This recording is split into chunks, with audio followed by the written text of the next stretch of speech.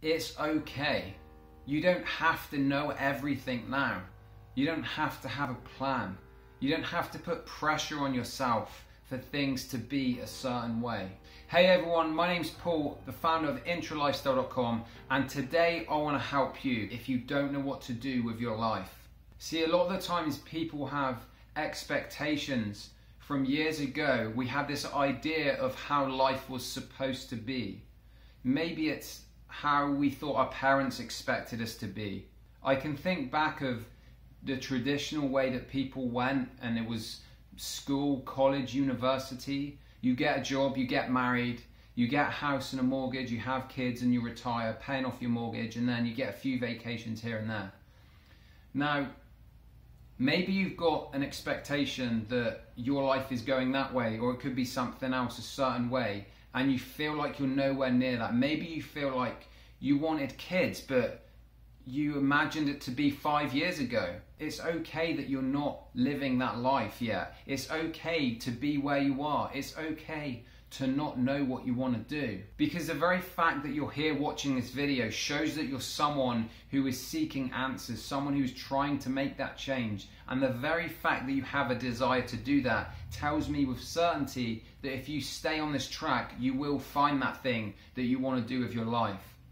Just start off small and look at the things that you're currently doing. Notice the things that you don't like doing and the things that you do.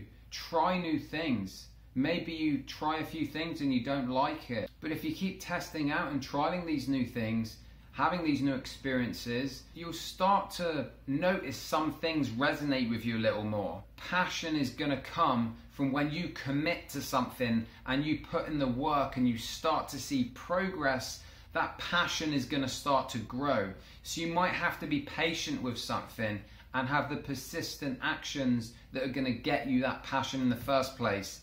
And after a while you might think, wow, this is that thing that I've been looking for all that time. When I went to university, I had no idea at the time what I wanted to do. I wasn't sure I was even doing the right course, and I couldn't think that far ahead at that age. A few years after, and some traveling and doing a lot of things that I really didn't like, I knew that there was more, and I had that desire to achieve more, just as you probably do right now. You're looking for that thing that is going to fulfill you, that you can spend your life doing. And it's by living, it's by taking action and experiencing things that we figure out the things that we like, and we learn the things we don't like. So just remember that it's okay that you don't know at this moment. Just take small actions and take that pressure off yourself, and be okay with not knowing everything right now. Because all of those pressures and stresses that you're putting on yourself are not going to help you. They're going to make things worse for you. A thing that I really like to do, which helps clear my mind and put me in that creative state, some of the things which I've spoken about before on some of my videos, is going out into nature for a walk, meditating, working out, eating good food, getting good sleep. I talk about a lot of these frequently because they're so important. But if you start to do that consistently, you start to visualize your life and where you want it to be. You'll start getting some ideas, and you'll start understanding what you really don't want to do and focusing more on the things you do. I want to offer you a suggestion as a place to start if you don't know what to do with your life. See, I believe that all of us are here for a bigger purpose and a bigger meaning, and we're not in this life for ourselves.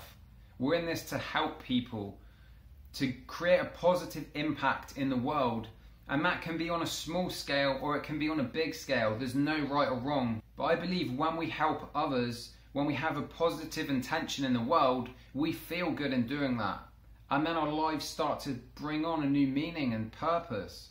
So if you can focus on something that you enjoy, something that involves helping someone, that's a great place to start. But as I said, don't put too much pressure on yourself to begin with, and take things steady. Now, if you're looking for some help on your journey and you want some guidance and some support and coaching, you can sign up for a coaching call free of charge on the link below this video, where I can help you and make some suggestions and see where you're at and where you want to be, so that you can start taking action into the direction you want, so you can start getting some clarity around what it is that you want. Because at the end of the day, life here is short, and we want to make the most of it. You want to live a life that is true to yourself, Not a life that others expect of you, something that is going to make you happy, something that is going to make you fulfilled and live your life on your own terms. Now, if this video has helped you and you'd love to see more videos like this, then please consider subscribing and sharing it with someone else. Thank you for watching, and I'll see you next time.